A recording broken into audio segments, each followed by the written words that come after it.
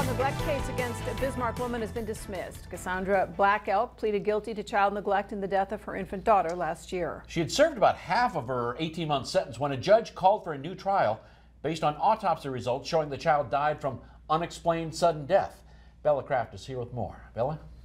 Alan, Monica, shock and relief. That's what attorneys for Cassandra Black Elk say she felt when she heard the news that her case had been dismissed.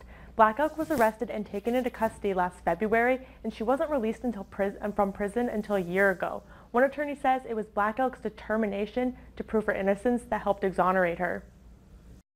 On Thursday, Burleigh County State prosecutors filed a motion to dismiss the child neglect case against Cassandra Black Elk. They say after having met with law enforcement and reviewing the case file, they no longer believe there's sufficient evidence to convict her, and saying a dismissal of this manner is in the interest of justice. It was a profound injustice to Cassie, but it's the right outcome, and it couldn't have come at a better time. It was an 18-month battle for Black Elk. In May 2022, she was sentenced to 18 months in prison after taking advice from her attorney to plead guilty to child neglect. That was before autopsy results revealed her infant died of sudden infant death, or SIDS. And the fact that she actually herself, through her own diligence and her own work, from a prison cell, managed to get a copy of that autopsy report, which is what started all of this, is pretty amazing. With the help of the Great North Innocence Project and 2 new attorneys, Black Elk filed for post-conviction relief. A judge ordered her release pending a new trial. Burleigh County prosecutors appealed that decision